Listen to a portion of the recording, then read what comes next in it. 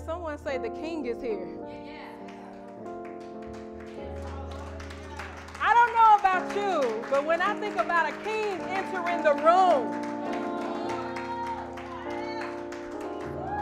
I don't know how. I understand that everybody is not able to stand, but if you are, let's act like the king is here. Let's act like the King of Glory is in this place. He deserves it. Woo! He deserves it. He deserves praise. You're not doing this for me. You're not even doing this for each other. You're doing it for the King of Glory.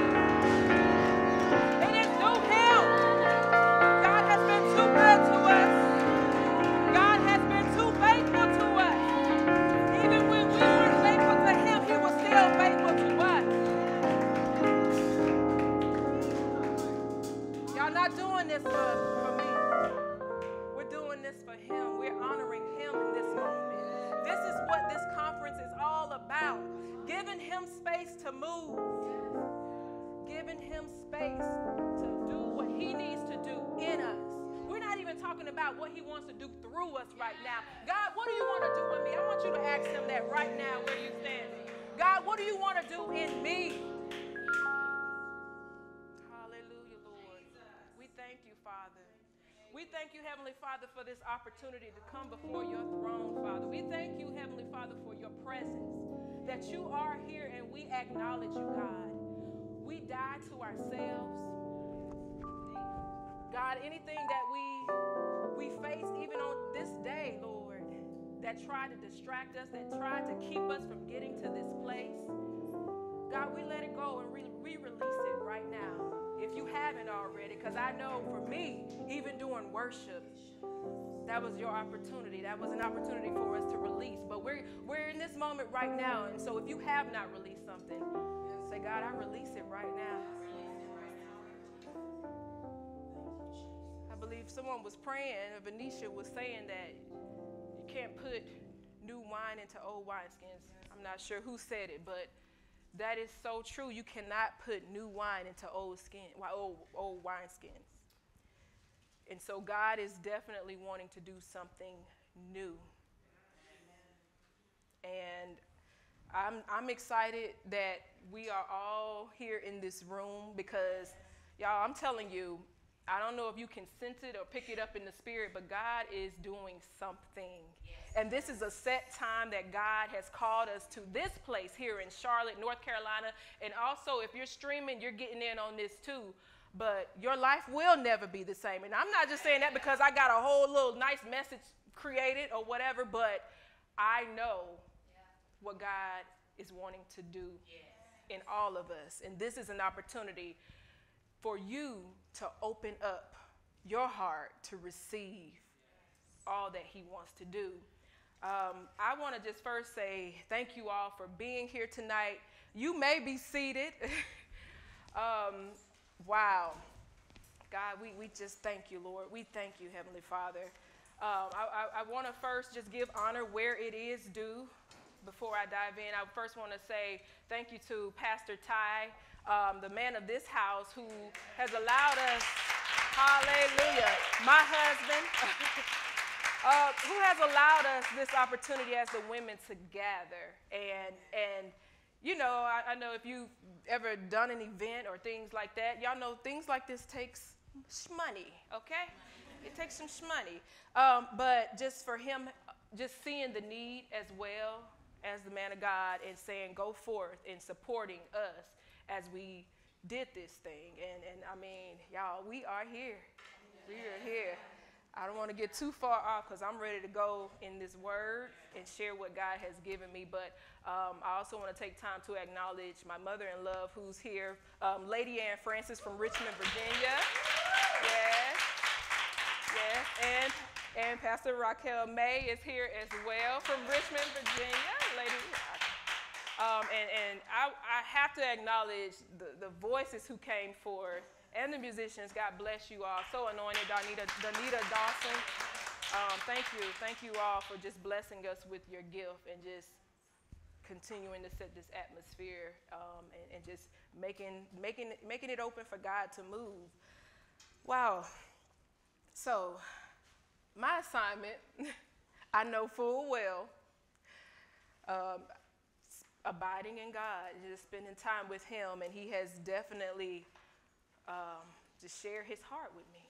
Y'all know it's amazing when God begins to open up his heart and shares things with you. You feel unworthy, but then you're like, wow, God, this is what you've been wanting to do all along. And that's what he wants to do. He wants to share his heart with each of us. I'm going to read something that he specifically told me to read, and then we'll dive into where we're going. But I want you to perk up your spiritual ears and really receive what I am going to read and share. We are entering into a new dimension of living. We are and we will experience the supernatural in our life like never before. This isn't just financially, materially, physically, but will be first spiritually. Supernatural spiritual growth, supernatural wisdom, supernatural instruction, supernatural love. We will begin to bear the fruit of the Spirit in our lives like never before. This is the platform for everything else that will flow from us and flow to us. Our hearts are now being sanctified and cleansed. Our minds are now being renewed, and we are being restored to wholeness. Distractions will no longer exist, not because they won't try to happen, but we will no longer tolerate them. Create space in your heart for God to fill. The amount of space you create, that is the amount that will be filled. It's just like the widow woman who had the jars and the oil, and she was talking to the prophet, and he told her to go collect these jars. It's 2 Kings 4, verse 4 through 7. You don't have to turn there, but if you want to write it down to go back and look at it. He told her to go and get these oils because she was at her end, and basically was getting ready to just die. And so he said, go collect these jars. And she had a little crude of oil. And he said, get as many as you can. And based off of what she had, the oil kept flowing. And then it stopped, and she was asking her son to pass her another one. And he was like, that's it. We don't have any more. I'm giving y'all the Cliff Notes version of that. Like I said, y'all can go read that. But I just wanted to say that, or share that, because that's the season that we're in.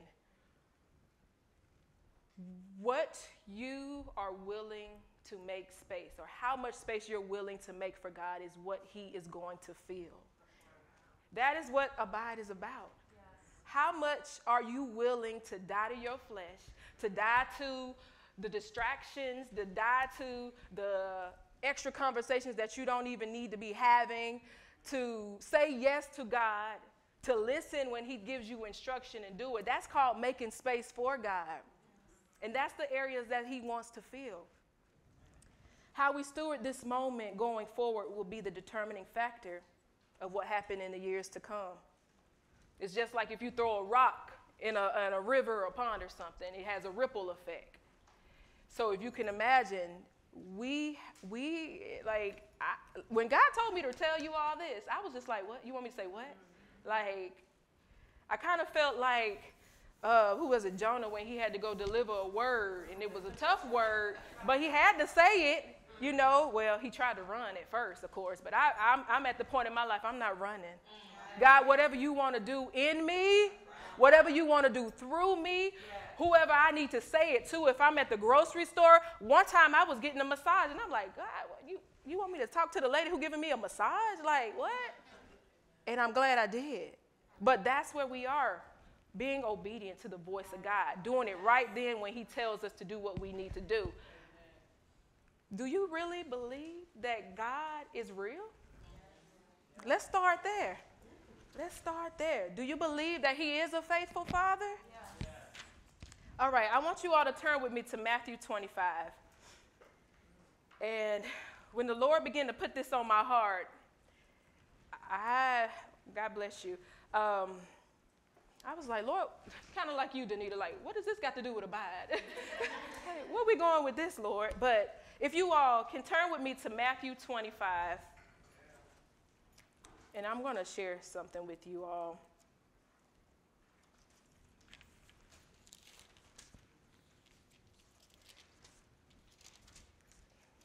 All right. Let's roll. God bless you. Here we go.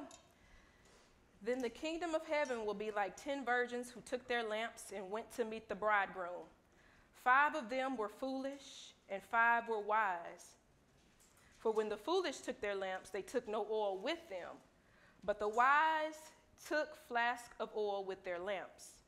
As the bridegroom was delayed, they all became drowsy and slept. But at midnight there was a cry, "Here is the bridegroom, come out to meet him."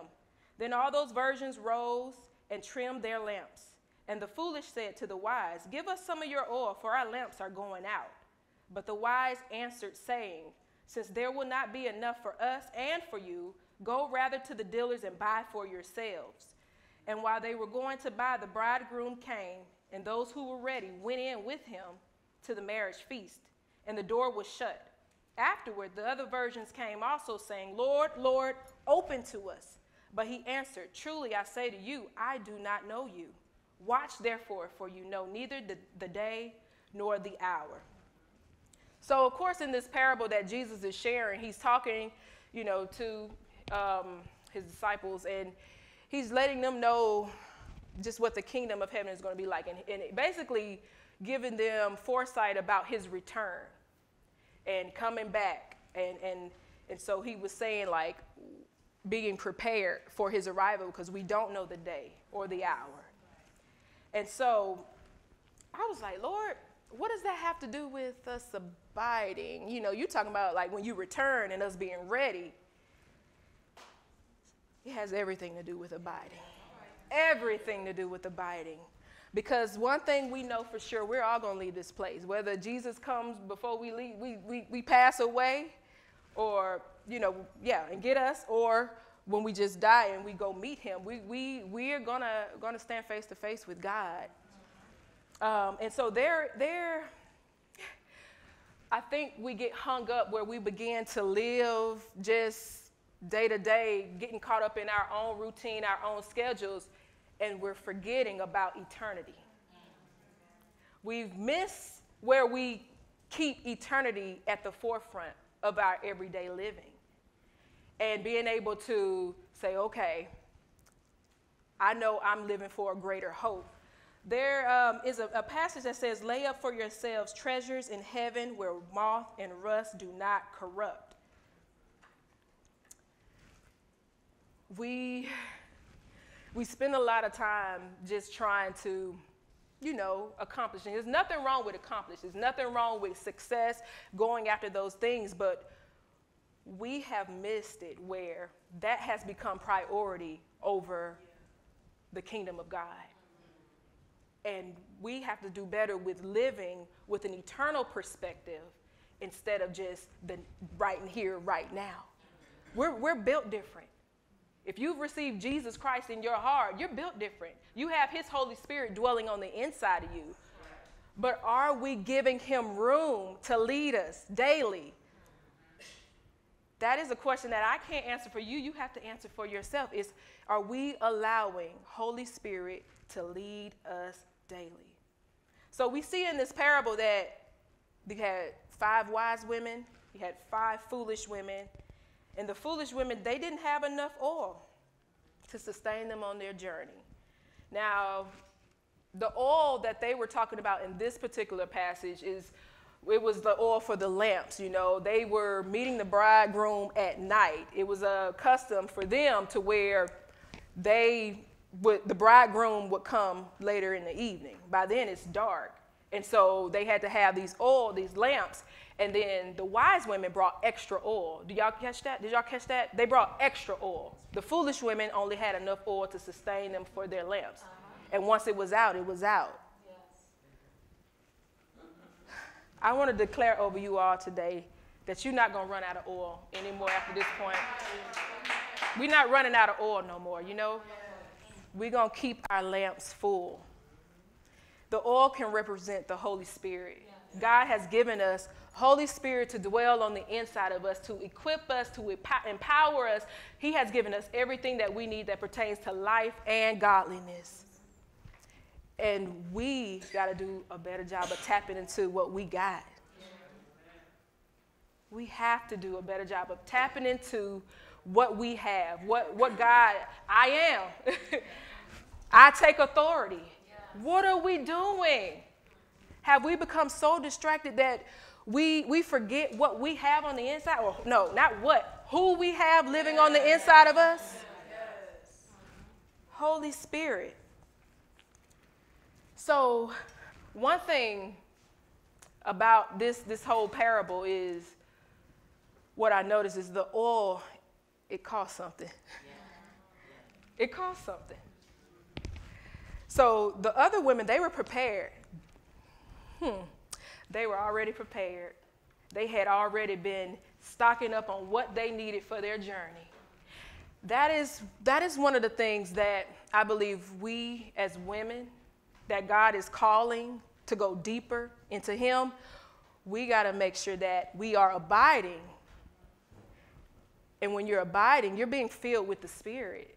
Holy Spirit is filling you. He lives in you. And so how do you position yourself to continue to be filled by Him? Staying in His face. Cutting off whatever needs to be cut off. I know for myself personally, I've had to really cut off watching TV. And it's my time, you know, I do everything else. I take care of everything else. But Holy Spirit began to nudge me.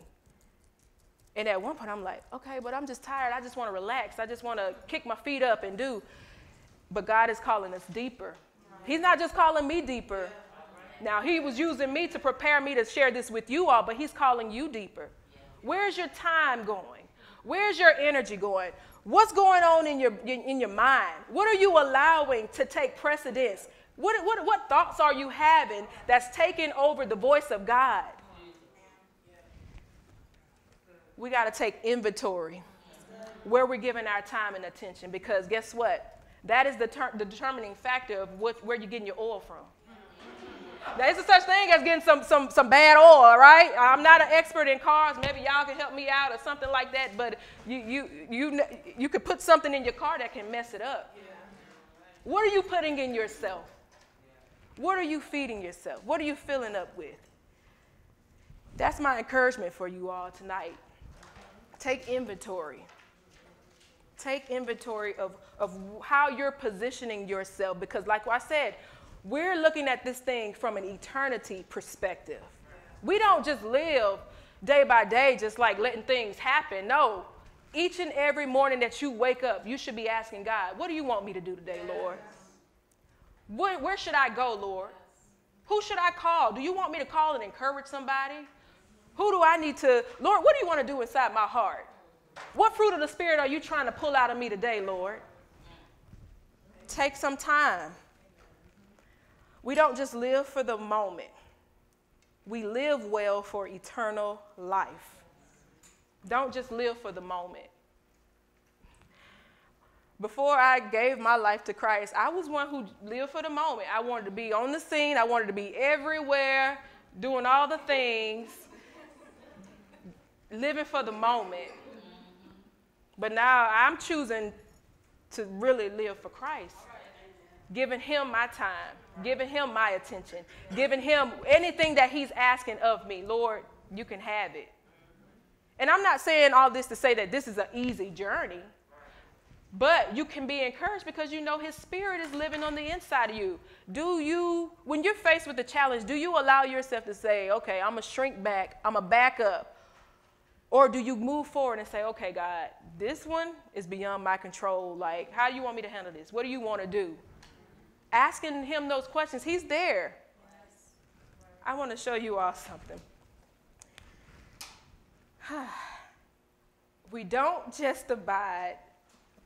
abide just to have God's hand. We want His heart. There is a passage that I came across, and Holy Spirit just really open that thing up. We can go to, you can turn to Luke 6:45 if you want, but I just want to touch on it briefly. It says, out of the abundance of the heart, the mouth speaks. Now, we know that to be, Jesus, he was talking to his disciples, and he was telling them, like, out of the abundance of the heart, the mouth will speak. That means what you're putting in, when you speak, that's what's coming out. And that'll let you know, where you're falling on the line of things. So I started thinking about that thing, and I was like, okay, God made us in his image after his likeness. God made us in his image after his likeness, which means he has a heart, right? Out of the abundance of the heart, the mouth speaks. What does that have to do with abide? I'm about to tell you. So if I have God's heart, he speaks. Then I have his words. One word can change everything. The word of God says, heaven and earth will pass away, but my word will not pass away. Even Peter recognized when Jesus was talking to the disciples, he said, where else can I go? For you have the words of life. Now I'm going to get to the point. John 15:7-8. It says, if you abide in me and my words abide in you, ask whatever you wish and it will be done for you. By this my Father is glorified, that you bear much fruit and so prove to be my disciples. Did you all catch that? Out of the abundance of the heart, the mouth speaks. Let's look at that. Out of God's abundance of his heart, his mouth speaks, which means it's his words that are coming out. And he tells us, if you abide in me and my words abide in you, ask whatever it is that you will, and it will be done for you. We're asking, and we're like, okay, why isn't this happening? I'm not saying that you're not abiding.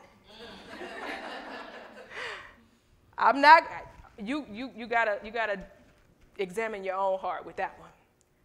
But this should make us really take inventory to say, okay, and I want to be clear, abiding is not performance-based. Yeah. Jesus already paid it all. Yeah. Jesus already did it. Yeah. We have an opportunity to partake in him as a vessel in this earth to be used by him. And then not only just, we're not talking about being used right now, we're talking about us. But to not only be used by him, but to be purified, to be transformed, to continue to be transformed into his image and after his likeness, to be able to produce the fruit of the Spirit in us. That's what it's about. That's what it's about.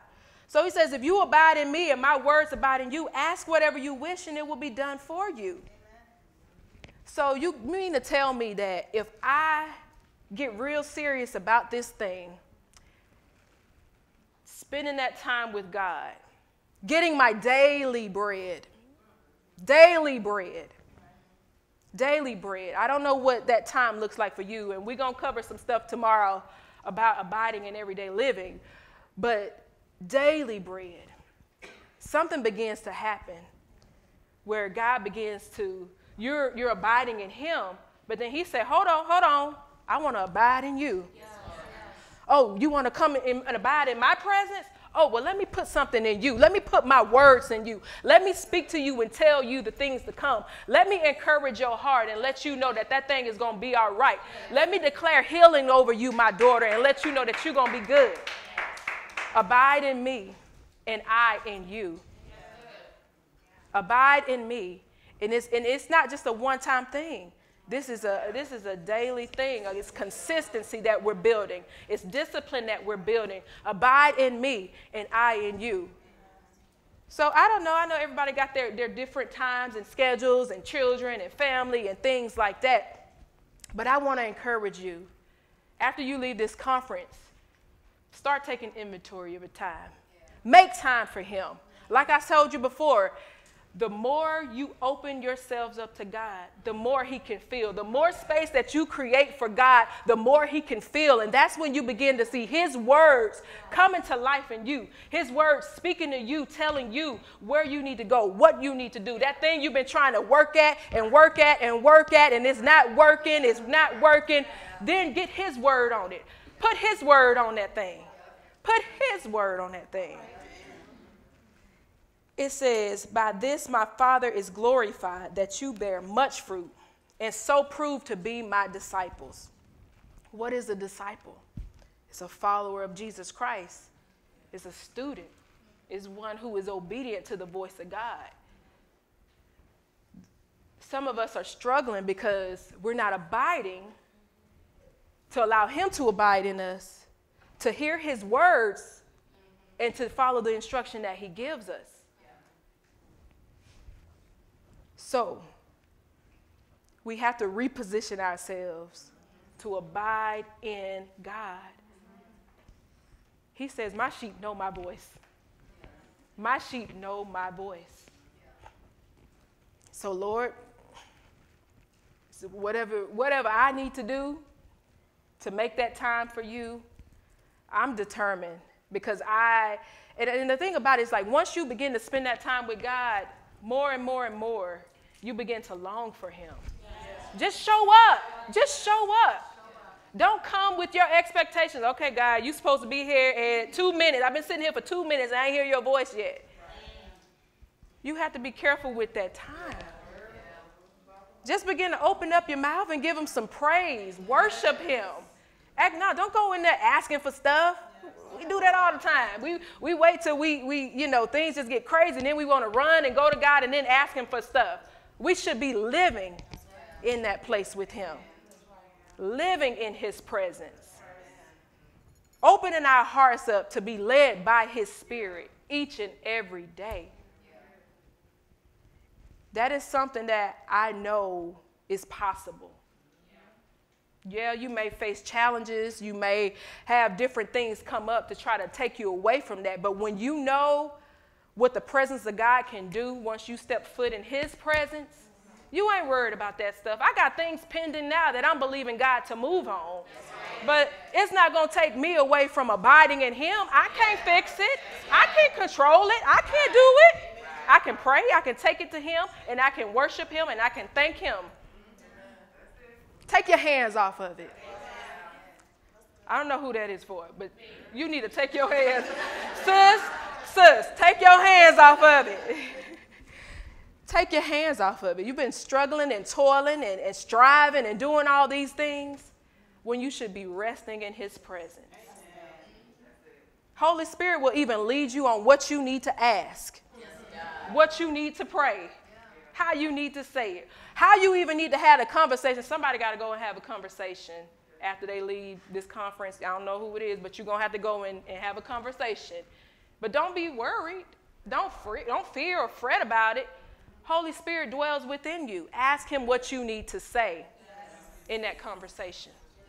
And he will give you the wisdom that you need. I said supernatural wisdom. That's what's happening. That's what's being poured out over us. We ain't got no more excuses, ladies. No more excuses to say why we can't do something, why something is too hard, because there is nothing too hard for him. Nothing is too hard for him.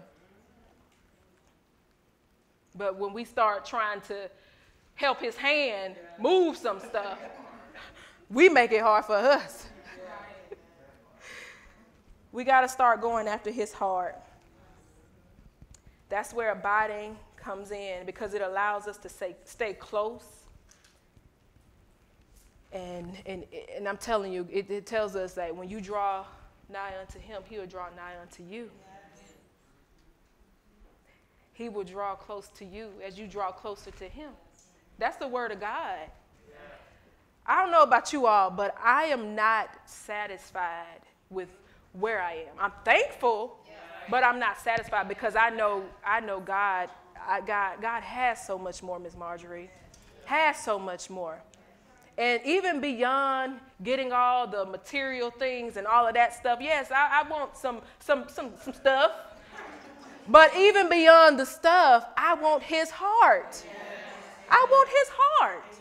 I want to know what he's thinking about. I want to know what he's doing. I want to know how he's moving, because everything else, it don't really matter. Eternity perspective. Eternity perspective. I'm not living just for here on this earth. I'm living because I said lay up for treasures in heaven. What are you laying up? Are you just laying up things here? Oh, I'm going to have me a nice little nest egg. I'm going to have my little 401k. I'm going to have all this stuff. It's like, that's cool. Yes, you should. Yes, get your budget. Yeah, do your finances and stuff like that. But you don't just stop there. Don't just stop there. You got to think about eternity. You got to think about where you're going after you leave here. You know how people say, okay, I'm going to say this for my family and leave this for them. What you leaving for yourself in heaven? Come on. What are you leaving for yourself in heaven? What you laying up? Yeah. What you producing that's going to have an impact when you get to heaven? Eternity perspective. And once you get that perspective and start thinking that way, it makes it easier to go to him and abide in him, because it's just like, okay, yeah, I see this situation, you know, I see this is happening. All right, eternity perspective. God, what do you say about this? Because Holy Spirit gives us everything that we need that pertains to life and godliness. Everything. And I've shared this before. Sometimes I'll go in that closet and I'll be like, Lord, what am I supposed to put on today? Like, what am I supposed to wear? And I've personally felt myself getting agitated and frustrated, like wanting to burn the whole closet down. Holy Spirit had to check me. You better be thankful you got some clothes in that closet. You better be thankful you got some clothes up in there. But when he checked me, I stopped myself. I said, okay, Holy Spirit, you living in me, so I can ask you to help me. Some people are like, oh, why are you getting so deep with what to wear? But it matters. It matters.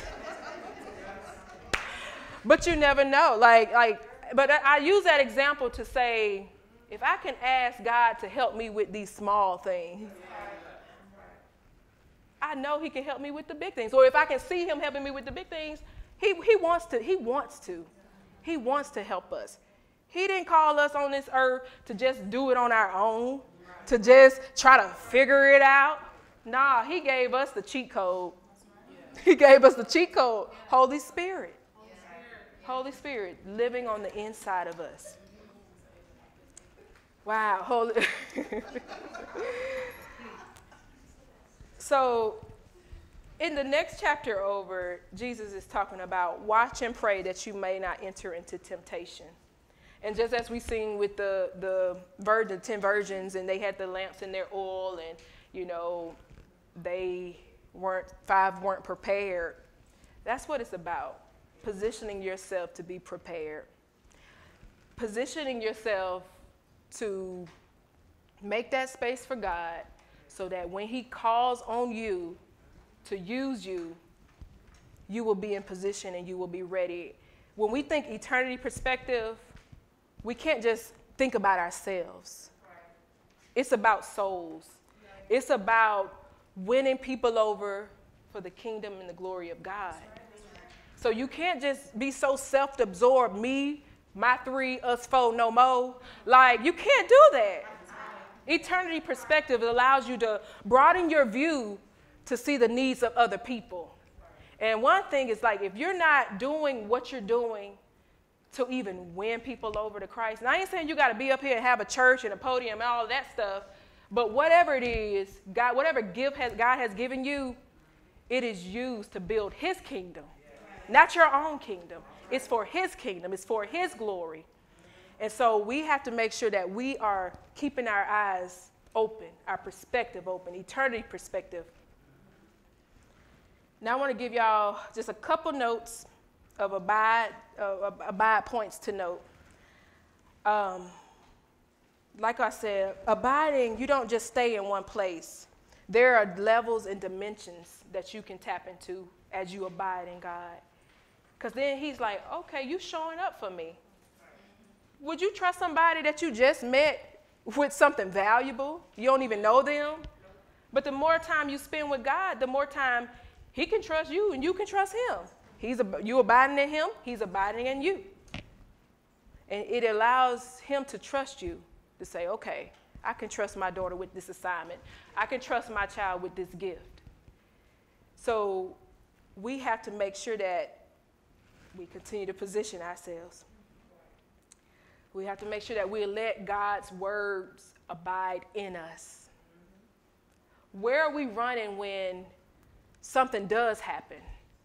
Are we running straight to our cousins, auntie, mama and them? Or are we running to the Word of God? The Word of God should have the final authority in your life. Beyond what any advice somebody can give you. Yes, I know you probably have your prayer partners, but one thing that we teach is we get a verdict first. So if it's a decision, if it's something that we're facing, all right, let me go abide. Lord, what do you say about this situation? How should I look at it? Open my eyes and help me if I'm missing something with it. We have to make sure that we're not running, even to the news, something chaotic happening in the world. The news is not your source. God is your source. God is your source. So, of course, COVID, all of that stuff, it was like hearing all these conversations, seeing all these posts, and everybody got an opinion. Everybody got an opinion. Lord Jesus, everybody got an opinion. But sometimes you got to turn that stuff off. You got to turn it off. You got to completely turn it off. You got to not answer that phone when you know whoever it is that be calling and all they want to do is just say extra stuff to put nope, silent mode, do not disturb. You got to turn it off. We got to fine tune our ears so that we are first hearing the voice of God beyond any other voice. That's where we get our instruction from. That's where we get our direction from. That's where we get wisdom from. There are some things even in marriages where, you might be feeling a certain way. You got to talk about some stuff. You're feeling like, okay, we got to have a conversation. But instead of running to your spouse and saying, you need to da-da-da-da-da-da-da, okay, let me go pray about this thing. Let me go just seek the Lord because it might be something that he needs to show me about me instead of me going to tell my spouse about himself. So any little thing, that's what we need to do. There's nothing too big, nothing too hard for God. We got to take it to his feet. Take it to the feet of Jesus. Abiding sometimes requires waiting. I know we're in a generation where it's like we want it quick, fast, in a hurry, don't be late, all the things. But just like the virgins with the oil, how are you waiting? How are you waiting on God? I know we probably all got some things that we're believing for God to do, some things that he has spoken to us and some promises that we're waiting to be manifested. But there is a certain way that we have to make sure that we're waiting. When we're waiting. There is protection in the wait. There is protection in the wait. We want to rush it and we don't even know what's around the corner. We don't know what God could be keeping us from or protecting us from. Oh yeah, when you abide, pruning is required. Can I get an amen? It don't feel good, but it's required. Let's go to John 15 really quickly, and I'm going to be wrapping up. Pruning is required. Let's see. Let's start at 4. It says, abide in me and I in you. As the branch cannot bear fruit by itself unless it abides in the vine, neither can you unless you abide in me. I am the vine, you are the branches. Whoever abides in me and I in him, he it is that bears much fruit. For apart from me, you can do nothing. Apart from me, you can do nothing. But I want to go back up to verse 2. That's where I was really trying to go. Every branch in me that does not bear fruit, he takes away. And every branch that does bear fruit, he prunes that it may bear what? More fruit. I got blessed with this this arrow garden thing. When I got it, I was like, oh goodness, this is kind of intimidating. But it's a little garden that you can keep inside your house. So you put the little pots in there, and it grows and it flourishes. And one of the instructions that it gives you is it's like once the leaves start growing up, you got to prune that baby so it can bring out more leaves. And when I started seeing the things flourishing, I was like, man, this is cool. Like, I don't want to cut it because, I mean, it's already so full and so beautiful. But the instructions was like, you got to cut it. So say, for example, if it was here, I had to cut like right here. So you see all of that? I'm like, why would that don't make sense? But that's a part of it. And in this example that Jesus was given, it was about pruning, because when you prune, it actually produces a whole lot more. And that's what happened. That thing grew out so big, so wide. And of course, you know, me being the biblically scholar person I am, I looked at it and I was like, so that's what Jesus meant with the pruning and bearing fruit and things like that. Pruning, it does not feel good. Pruning, it hurts. It hurts because we don't like discomfort. We do not like discomfort. But when you can see what's on the other side of that pruning and that pressing and what's being produced, like God, he ain't just trying to poke you just to get under your skin. And no, he has an agenda. He has eternity on his mind. So he knows exactly what you need, when you need it, exactly how to reveal things, exactly how to convict your heart when it's certain things. It's okay, I need to give that up or I need to let that go. He knows exactly what to do. And not unfortunately, sometimes he uses people. Yeah. Sometimes he uses life situations. And we think like, oh, I'm being attacked. And yes, I'm not saying that there aren't any spiritual attacks sometimes, because we know that the enemy, it is a real enemy, and he does come with his antics and all of this stuff like that. But we can't put everything on the devil. We can't. We can't allow ourselves to put everything on it. We got to take some ownership in this thing. But how are you handling the pruning? Is it too hard to where you begin to shrink back? To where you like, God, this is too much. I don't want no parts of it. You know, I can't handle this, so I'm going to go and do my own thing. And we leave the place of God. We leave his presence because it's just too much.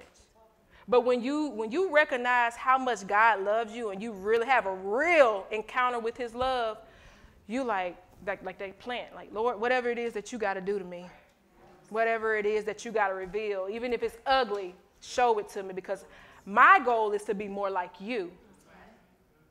So if you're convicting my heart of something, if you've been telling me over and over again to let something go, my goal is to look like you. I know sometimes it's a struggle to even have that heart to say that. We all have different things, different challenges that can really shake you to your core. But just like the wise virgins who had that oil, when things like that happen, you've been in the presence of God. You've been abiding. You've been in that position. Not to say that you won't be a little shaken by it, but you what they say, take a ticking and keep on. What is it? Help me out. Or take a licking and keep on ticking, because you know better. Me and my husband, we were having a conversation not too long ago. We're believing God to do something big for us, some things that he's revealed to us. And we were talking this week, and I was like, man, like, even though we got this news about this situation, it's laughable now. Now, back then, had I not gone through some things and seen God move in my life, I probably would kind of be very fearful and overwhelmed at things and just in my own head. But when you know God and you have an encounter with God and you've experienced God and he shows up over and over again, that right there, I was just like, God, you did this. Lord, you did that. I've seen you do this. I've seen you work that out. So you can take inventory of what God has done. And that's where we begin to shrink back, because we miss the opportunity to take that inventory of what God has done. Yes. What God has done, acknowledging, because we're so stuck on like what we want over there in the future. It's like, nah, but God, wait a minute. You did this in this situation. So I know over here, that's already taken care of. I can rest in you. I can continue to abide in you. I'm not leaving this place. Nothing is going to take away, nothing else is going to take away my time and my attention from you and abiding in your presence. I'm going to stay here. I'm going to stay here in this place because I know better now. Like I know what happens when I stay close to God. And God begins to work those things out. Time and time again, we've seen his hand move. Whew. Lord, where you want to go, Jesus. So in that verse, John 15, it even talks about even our fruit will abide. I don't know if you all caught that, but even when we have fruit, as he prunes it, there's more fruit. Now we can talk about the fruit. Now we can talk about the fruit. We had to talk about first, God, what you need to do in me. We can talk about the fruit for a little bit, because that's what's needed in this earth. People need to see the fruit. People need to see the spirit of the fruit of the Spirit from your life. It's like, what are you presenting? What are you putting out? What is your purpose? What is your aim for why you do what you do? Eternity perspective. Eternity perspective. That's what it's about.